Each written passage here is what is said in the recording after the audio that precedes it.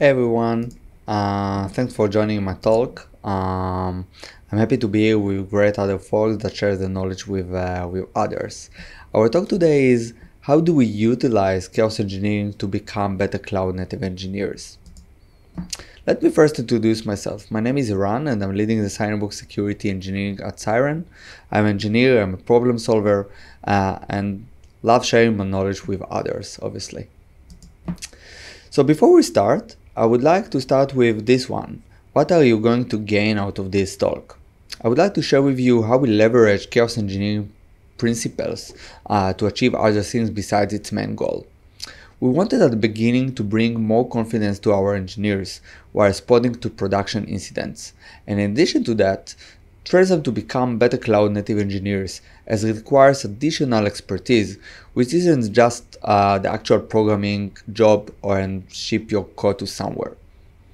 I would like to share with you how we got there, what we are doing, and how it improves our engineering team's expertise. And you might ask yourself, why is this title on Collar Kicking? So it's a series of workshops I composed in Siren, which at the beginning, I must admit, meant to bring more confidence to the engineers during their on-call shifts. But later on, it became a great playground to train the cloud-native engineering practices and share knowledge around that. So during this session, I'm going to share what we are doing in such workshops. So stay with me to learn more. So let's start with the buzzword cloud-native. Here's the definition I copied from the CNCF documentation, which they call it the cloud native definition. I've highlighted some of the words there. While you read the definition, you see the words scalable, dynamic, loosely coupled, resilient, manageable, observable. At the end, you see something that I truly believe in, and I'm trying to make it part of the culture of any engineering team I join. As engineers, we deliver products. From the definition, you see that this is what actually cloud native brings as a result. Engineers can make high impact changes. This is, in my opinion, what every engineering culture should believe in. Make an impact, as a result, you will have happy customers. The evolution of the cloud native technologies and the need to scale engineering leading organizations to restructure the teams and embrace new architectural approaches such as microservices.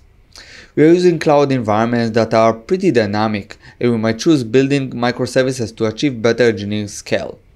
You should remember that, as a side note, microservices are not the goal, but we use that, the cloud and other stuff as the tools to scale our engineering and product. As your system scale, your system probably becomes more and more distributed. Distributed systems are by nature challenging. They are not easy to debug, they are not easy to maintain, and why it's not easy? Just because we ship pieces of a larger puzzle.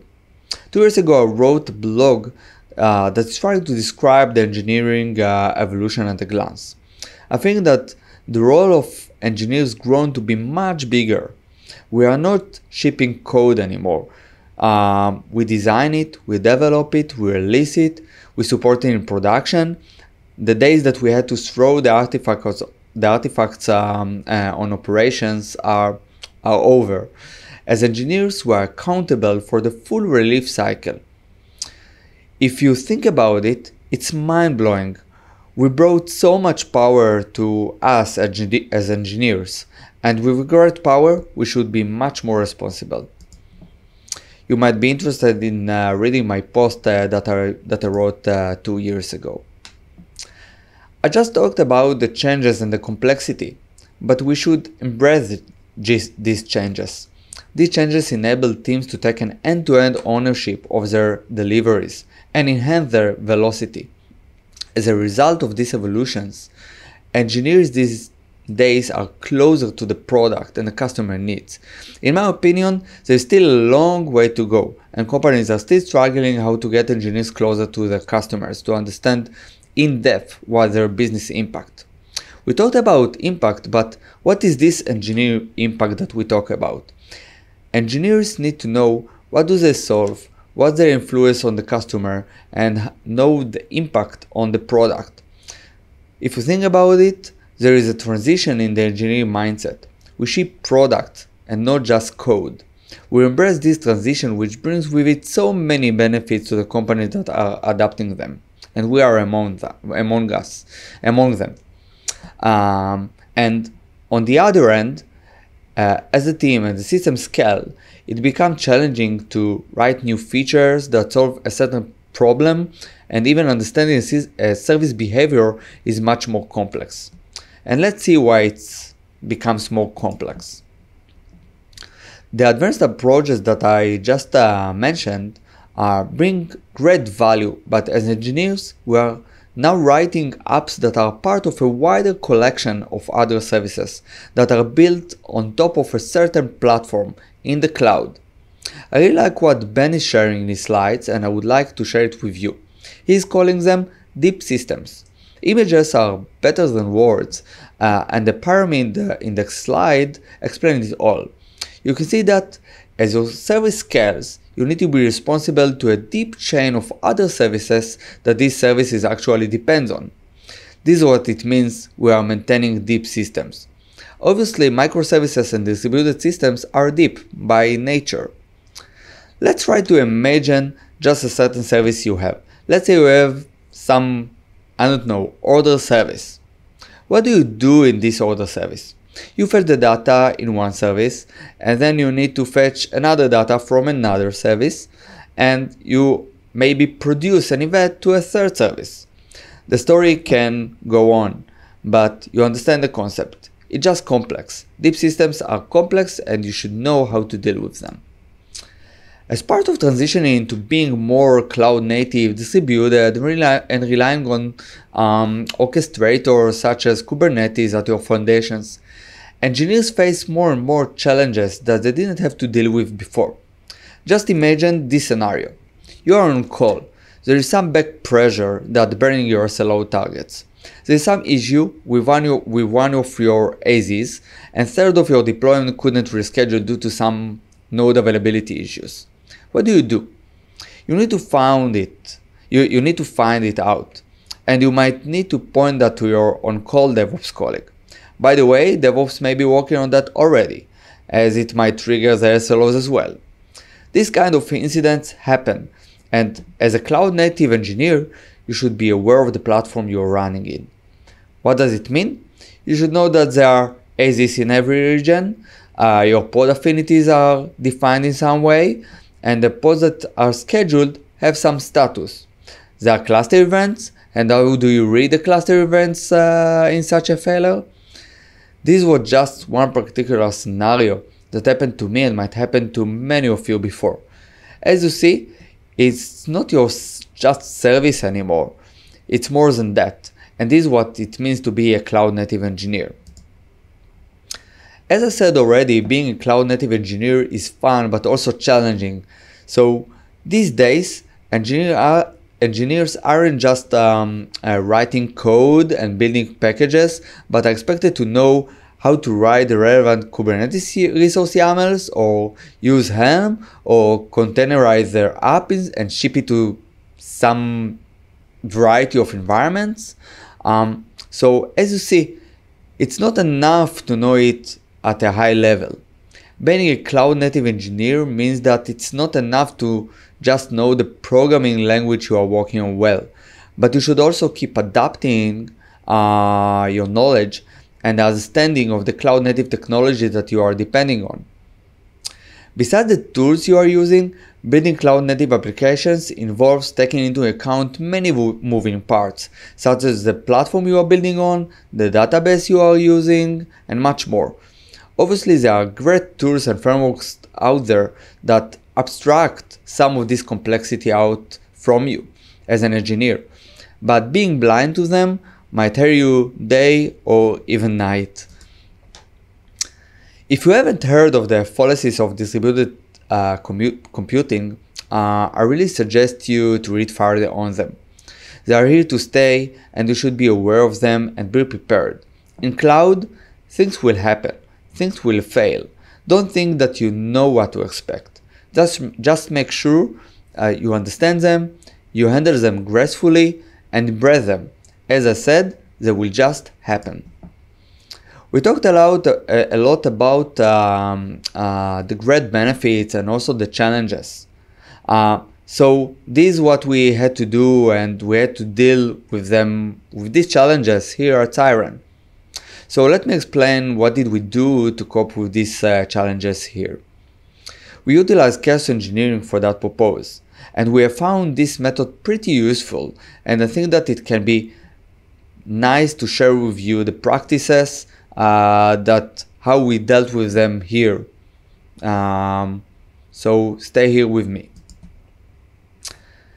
Let's first give a quick brief of what chaos engineering is.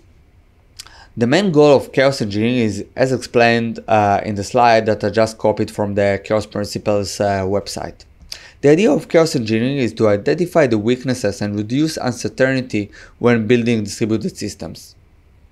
As I already mentioned in previous slides, building distributed systems at scale is challenging, and since such systems tend to be composed of many moving parts, leveraging chaos engineering practices to reduce the blast radius of such failures proved itself as a great method for that purpose. So I've created a series of workshops called On Call Like a King. These workshops intend to achieve two main objectives. The first, train engineers on production failures that we had recently. And the second is to train engineers on cloud native practices, tooling, and how to become better cloud native engineers. A bit on our on-call procedure before we proceed, so it will help you to understand better what I'm going to talk about in the next slides. We have weekly engineering shifts and a NOC team that monitors our system 24/7. There are three alert severities defined, severity 1, 2, and 3, which actually define the business impact alerts to the actual service owner alerts that we usually monitor. We have alert playbooks that assist the on-call engineer while responding to an event. I will elaborate on them a bit later. And in case of a severity 1, the first priority is to get the system back to a normal state. The on-call engineer that is leading the incident should understand the high-level business impact to communicate back to the customers. And in any case that there needs to be some specific expertise to bring back into a functional state, the engineer is making sure that the relevant team or the service owner are on the keyboard to lead it. These are the tools that the engineer got in his box to utilize in case of an incident. It's a pretty nice tool that I must admit. We have Jaeger, Kibana, Grafana, and all the rest. Now that we understand the big picture, let's read down to the workshop itself. The workshop sessions are composed into three parts. We have the introduction and a goal setting.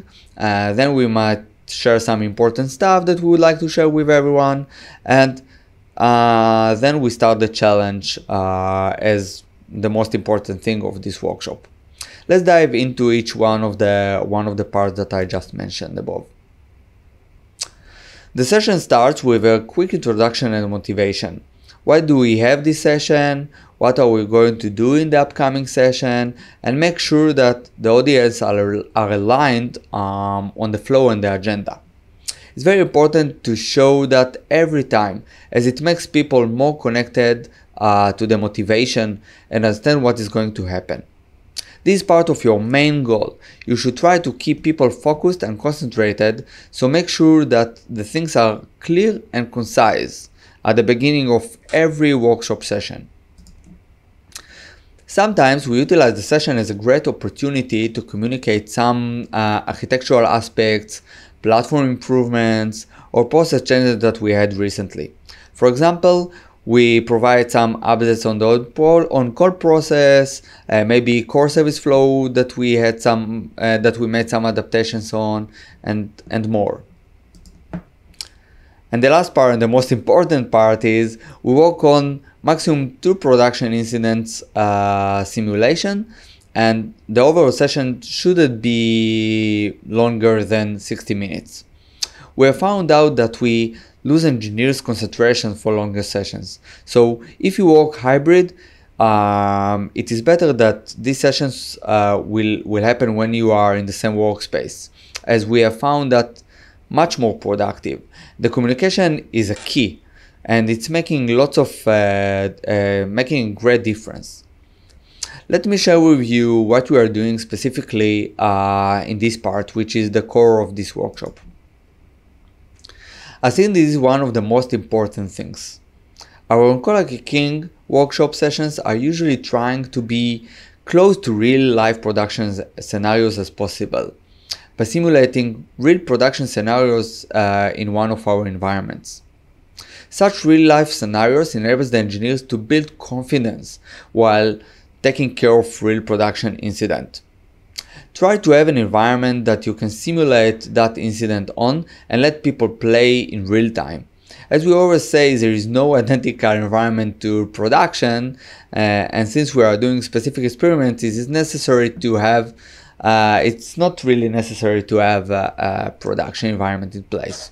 Obviously, as more as you advance, it might be better to work on production, but it's much more complex by nature, as you already understand, and we have never done this before. Since we utilize chaos engineering here, I suggest having a real experiment that you can execute within a few clicks. We're using one of our Lotus environments for that purpose. I must say that we started manually. So if you don't have a tool, I really suggest you not to spend time on that. Don't rush to use a specific chaos engineering tool. Just recently we started using Litmus Chaos to run these chaos experiments, but you can use anything else you would like to, or you can just simulate these incidents manually as we have done in the beginning.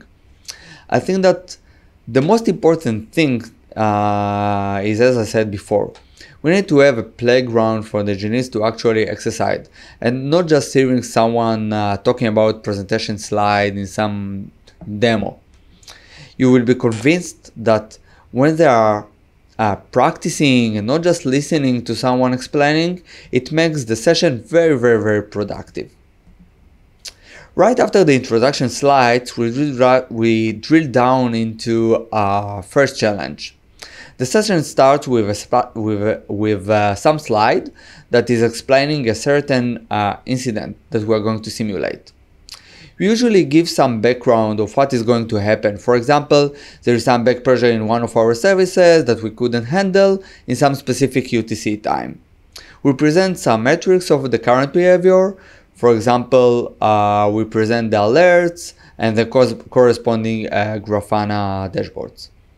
Usually, I think that you should present something that is very minimal, because this is how it usually happens during the real production incident. Then we give engineers some time to review the incident by themselves. Give them time to think about it. It is really crucial. They are exercising alone, thinking if they have encountered something similar before. This is a very important step. It will encourage them to try and find out more information and utilize their know-how to get more information, such as gather some cluster metrics or view the relevant dashboards, read the logs or service status. And I think that it's Understanding the customer impact is a very important aspect. You should understand the customer impact, and even more importantly, when you are in an on-call shift. In case of a severity 1, you should communicate the impact on the customer and see if there is any workaround until the incident resolved completely. Engineers not always aware of the actual customer impact, and it's a very good time to discuss it. I think that the workshop session, I really think that it's a good time to speak about such things. I think that you should also pause their analysis from time to time and encourage them to ask questions. We have found out that the discussions around the incident is a great place for knowledge sharing. Knowledge sharing can be anything from design diagram to some specific Kubernetes command line, and if you are sitting together in the same space, it can be pretty nice because you can see who is doing what, and then you can ask them to show the tools that they are using, and other people can learn a lot from that. What I really like in this session is that it triggers conversations, and engineers tell to each other to send their for example, to send them CLI or tools that they recommend to use. It's pretty nice, and it really makes the engineer's life while debugging an incident much easier. The workshop sessions will teach you a lot on the know-how that people have, and I encourage you to update the playbooks based on that. If you don't have such a playbook, I really recommend you to have such. We have a variety of incident playbooks. Most of them are composed for major severity 1 alerts. They provide on-call engineer with some gotchas and high-level flows that is important to know and to look at when dealing with different production incidents or scenarios. And this is how our playbook template looks like. You can see that there is some description, how to detect the issue, how to assess the customer impact, and how to communicate in case of a failure. Drive the conversations by asking questions that will enable you to share some of the topics that you would like to train on. A few examples that I have proved to be efficient are you can, for example, ask an engineer to present the Grafana dashboard to look at, or ask someone else to share the Kibana logging queries, or ask another one to present their Jaeger tracing and how do they find the trace.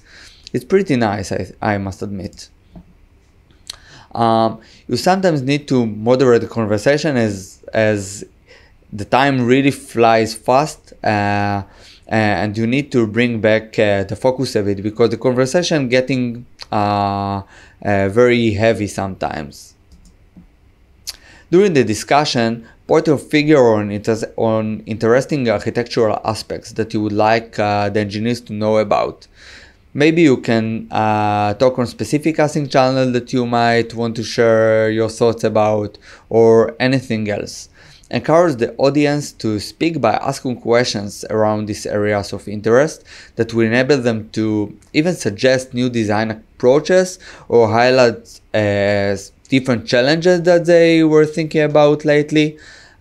You might be surprised, I tell you, you might be surprised what people say, and sometimes you might even add them some of the things that they suggest to your technical depth in order to take care of them later on.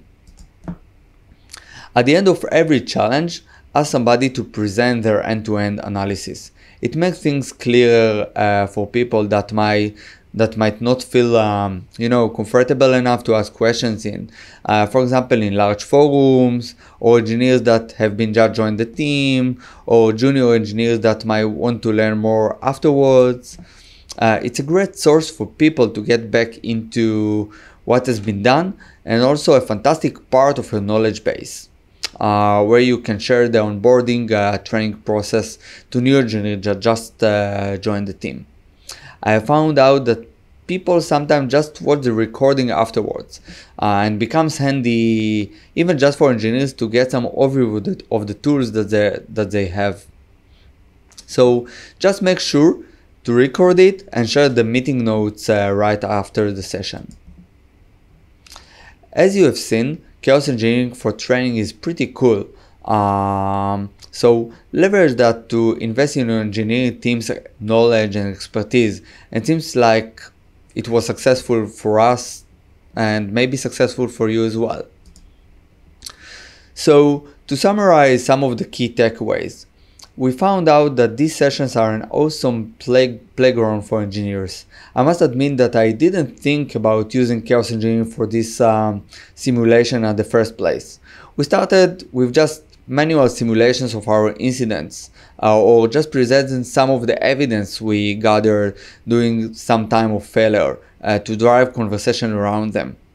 As we move forward, we leverage the usage of chaos tools for that purpose. Besides the training to become better cloud native engineer, the on-call engineers are feeling more comfortable now in their shifts and understand the tools that are available to them to respond quickly. I thought it can be good to share, as we always talk about chaos engineering experiments to make better reliable systems, but you can also leverage them also to invest in your engineering team's training. So thanks for your time and hope it was a fruitful session. Feel free to ask questions anytime and I will be very happy to share with you much more if you want to.